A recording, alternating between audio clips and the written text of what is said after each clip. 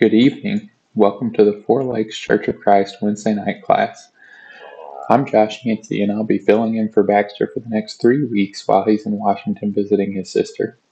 I like to let you all know what he's up to while he's gone and I'm filling in, so I stole some of his pictures off of Facebook to show you all.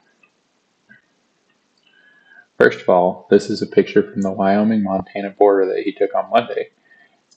I took a guess without asking him at where exactly he was based on the path he said he was taking, and I think he's somewhere around Aberdeen. We'll see when he gets a chance to watch this video if that's where he actually was.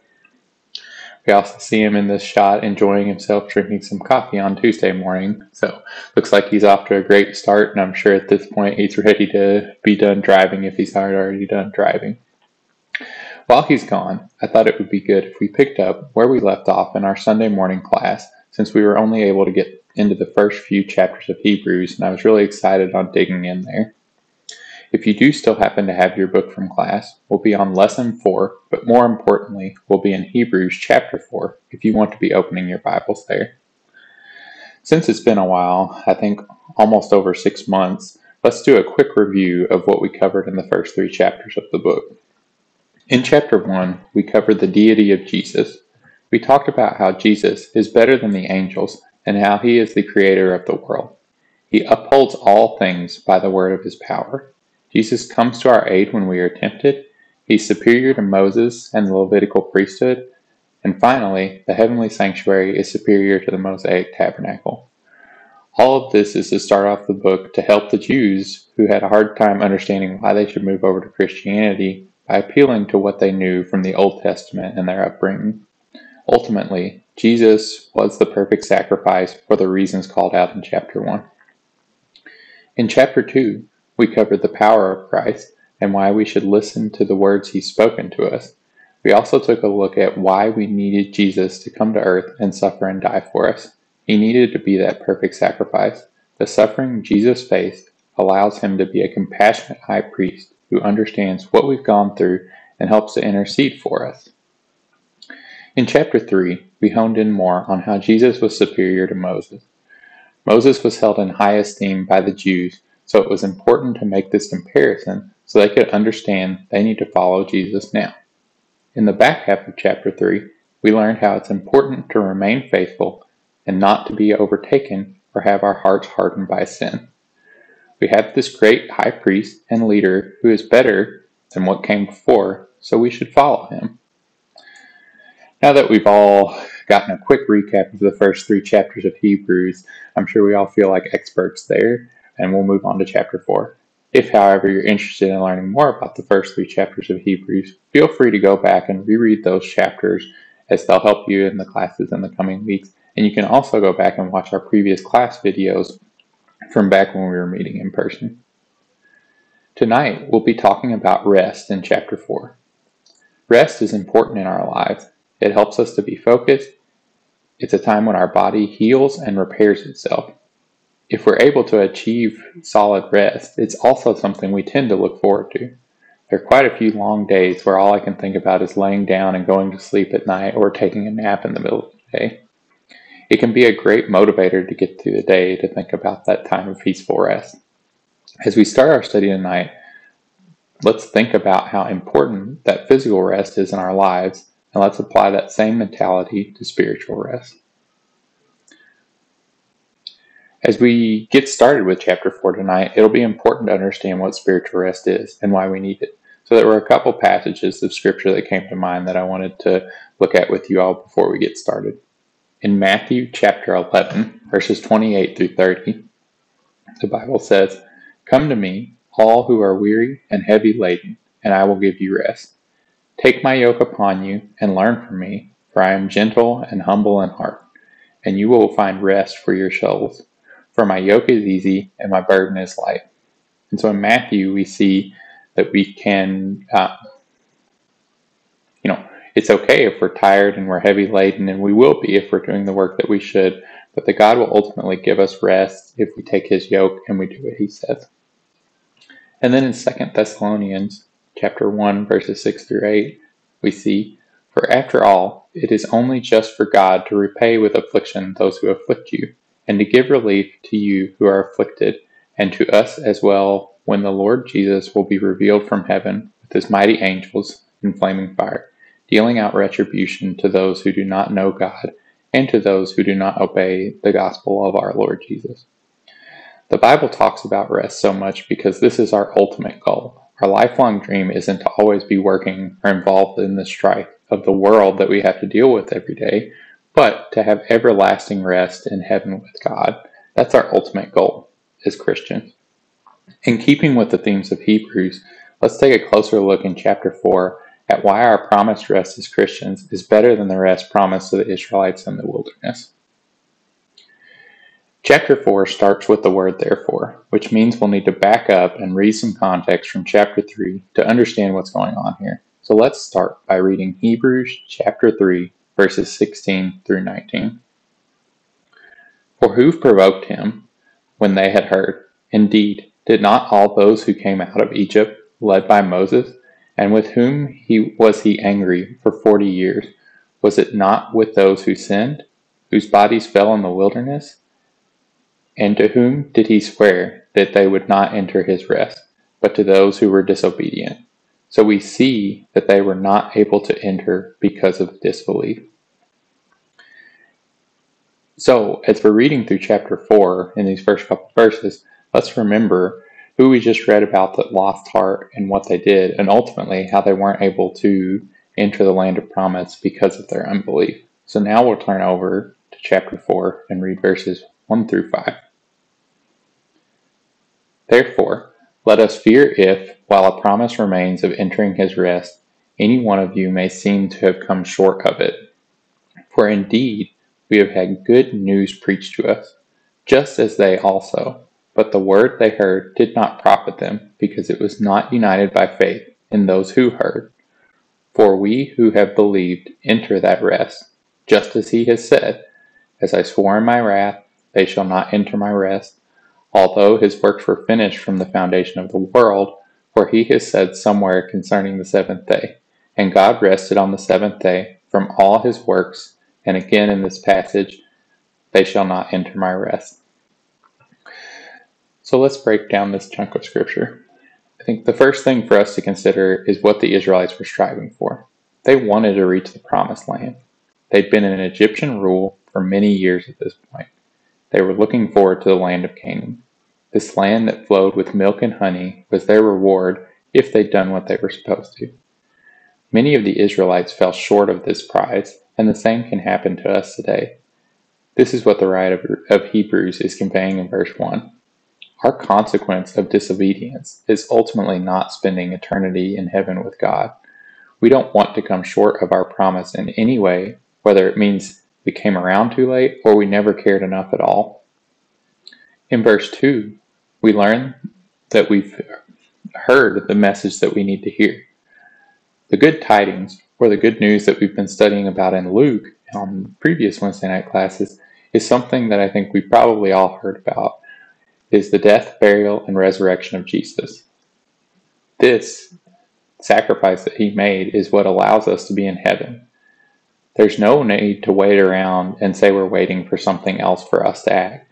We have that perfect sacrifice now, so there's nothing that keeps us from acting. And it is not enough to hear the word. We must also believe it, as we see. John 3:36 tells us this very clearly. He who believes in the Son has eternal life, but he who does not obey the Son will not see life, but the wrath of God abides on him. So it is important for us and those around us to make sure we are being obedient to the word and not just hearers of it. Those who have an active faith are the ones who will achieve that eternal rest with God one day. We first see this type of rest in Genesis when God rests on the Sabbath day. This is also the same kind of rest that God promised the Israelites as they were led through the wilderness. We need to take heart and look forward to this rest just as the Israelites did. We can have things that distract us from the goal, just like 10 of the spies were filled with fear. It's easy for us to take a look at the current situation we're in and say there's no way we can handle it. Right now, we're in the middle of a pandemic, and it can be really difficult to spread God's word as we might have before, and also difficult to stay positive on ourselves.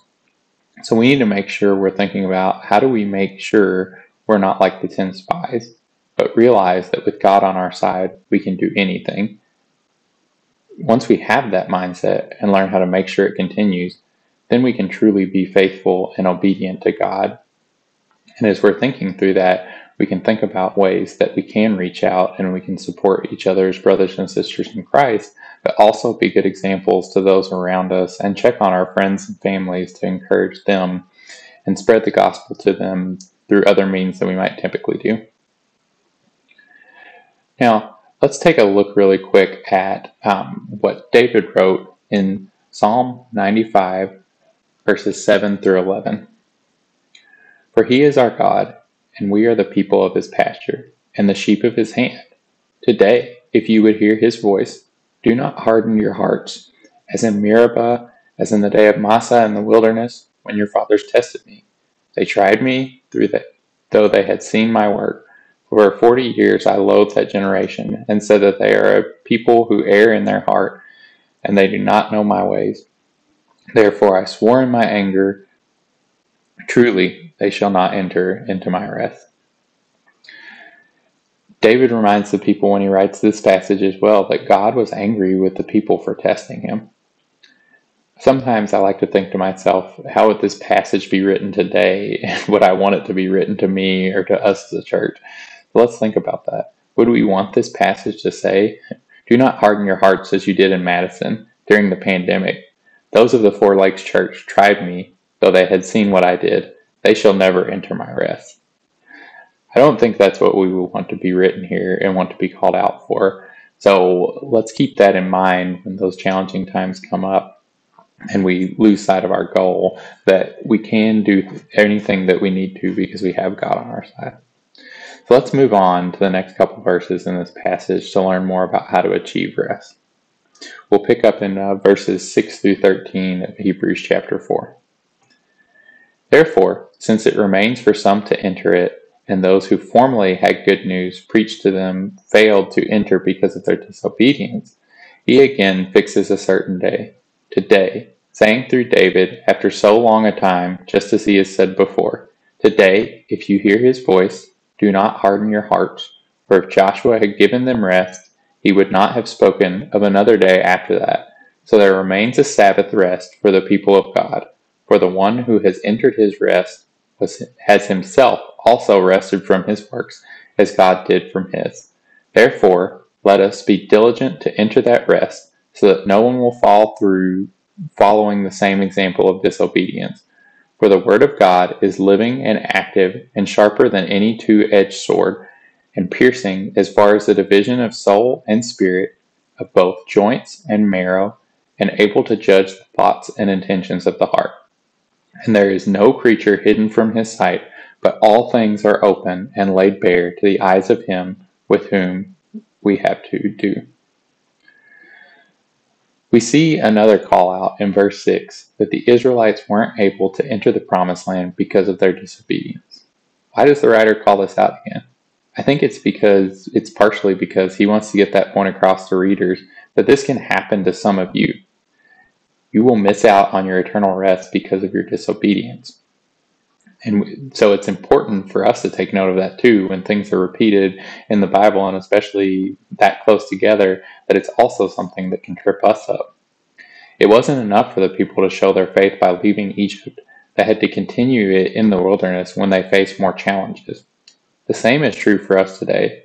It isn't enough for us to be baptized and put on Christ. We must continue to earnestly follow after God. The Hebrew writer also quotes David from the book of Psalms here to show that this continued to happen to the Israelites and that there is further rest to come for us, which is in heaven. The Hebrews writer, including us, haven't missed out on our chance at true rest. So it wasn't something that was just coming by the people going to the land of Canaan. It is something that if we follow God's word, we can achieve today as well. Now, as we remember back on the Israelites, we do know that there were some who were faithful and allowed to enter the promised land. Joshua led those people, and they were able to enter the land of Canaan. After the tribes had finished clearing out the land, they were given rest. I'll read from Joshua chapter 22, verse 4. And now the Lord your God has given rest to your brothers, as he promised them. Therefore turn and go to your tents in the land where your possessions lies, which Moses, the servant of the Lord, gave you on the other side of the Jordan. An important lesson we see here is that when God's followers do what is asked, they receive what they are promised. However, we learn this is not the ultimate rest we're talking about in Hebrews chapter 4 that they receive. We have yet to reach the Sabbath rest that is talked about in verse 9.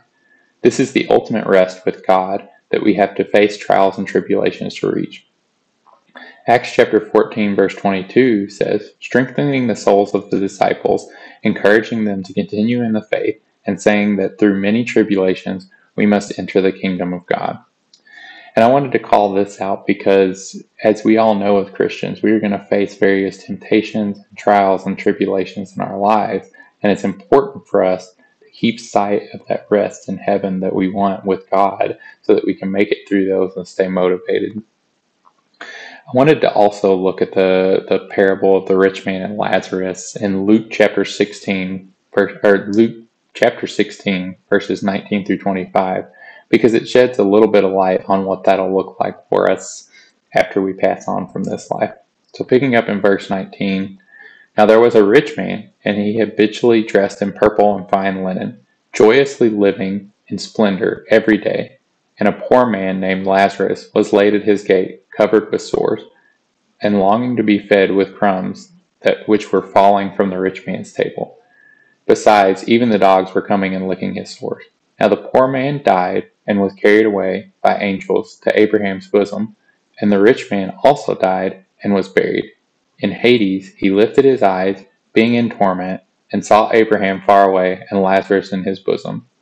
And he cried out and said, Father Abraham, have mercy on me, and send Lazarus so that he may dip the tip of his finger in water and cool off my tongue, for I am in agony in this flame.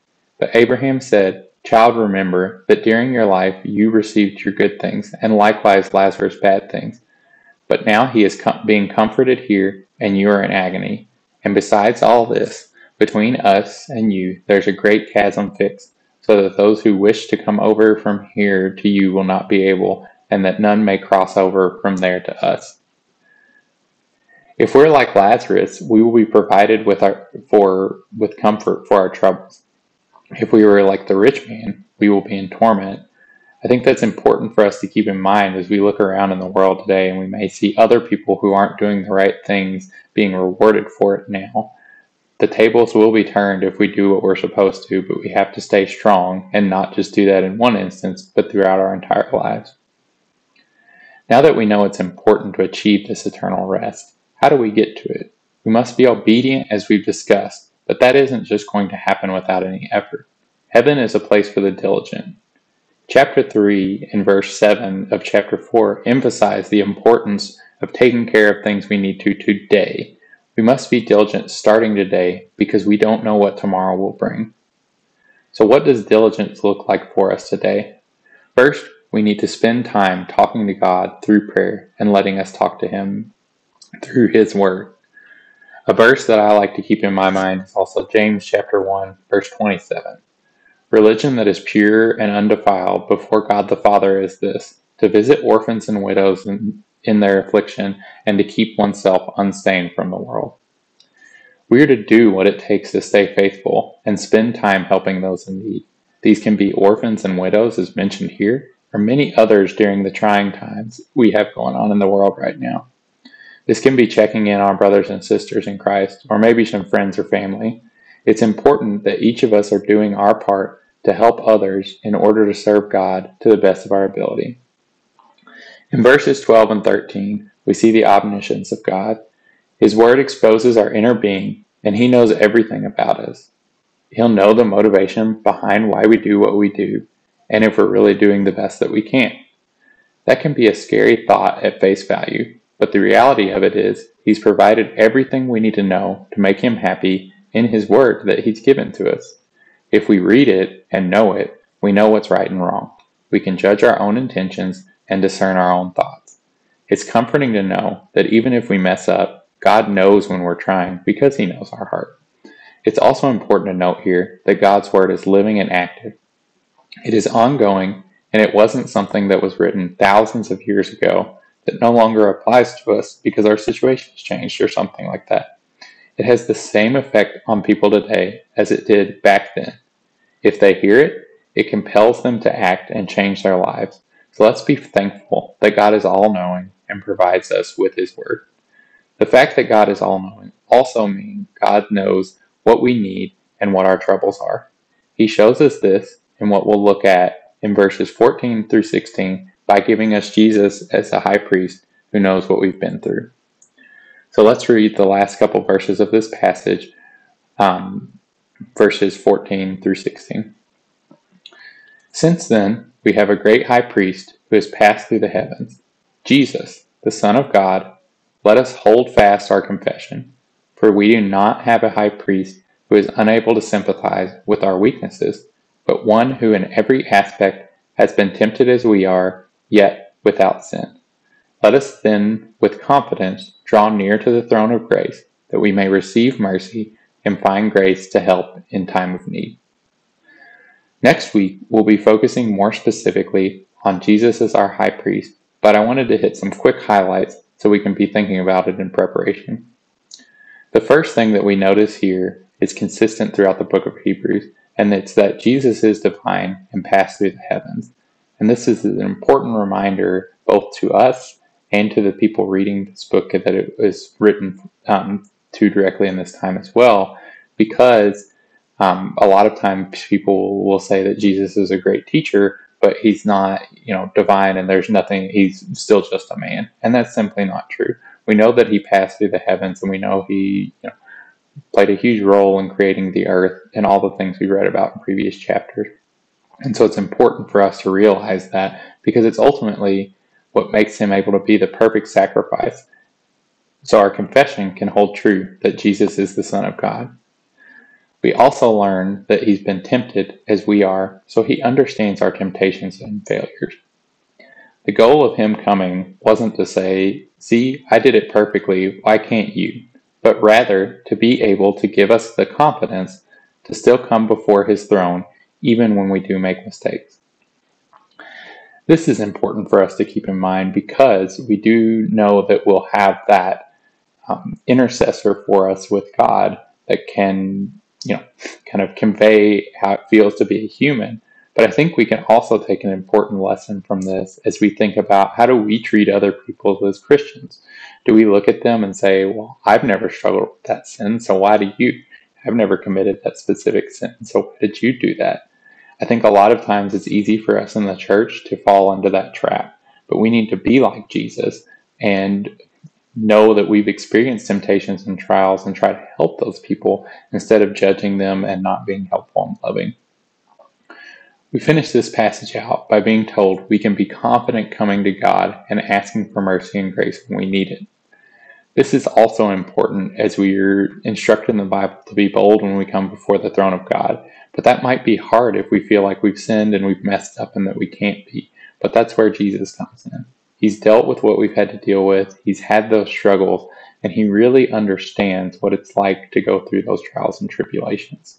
And so we have him standing in for us so that we can be confident and know that God wants us to talk to him and pray to him and come before him.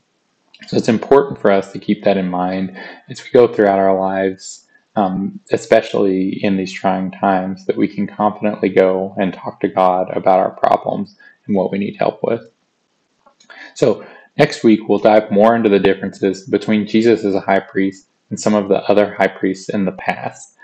And I think it would be good by next week if you all want to go back and read chapters 1, 2, and 3 just as a recap, and then go ahead and read through chapter 5 as well. And if you have any questions before class that you want me to answer, feel free to just text me or email me, and I can answer them on class as well. But at this point, let's close together with a prayer. Heavenly Father, we thank you so much for this day and the ability to study your word together, even if it's different than what we're used to. Help us to look for ways to encourage each other and to always be focused on you no matter what's going on in our lives. We know that there's a lot of people who have become sick because of the pandemic or have normal illnesses going on that are amplified because of the pandemic. Please be with all of them, those of our congregation who are struggling with illnesses, and those around the world and our friends and family. Help us to be mindful, and please be with those people who are lonely right now, who haven't been able to get out much. It's really hard to be isolated in these trying times. Please be with them and comfort them. Help our leaders around the nation, the state, and locally to make the right decisions so that your people are taken care of, and help those around the world to continue to serve you and to keep heart as they do your good work. We thank you for everything that you've given us, and help us to stay encouraged through the rest of this week and to focus on you as we come back together on Sunday. In Jesus' name, amen.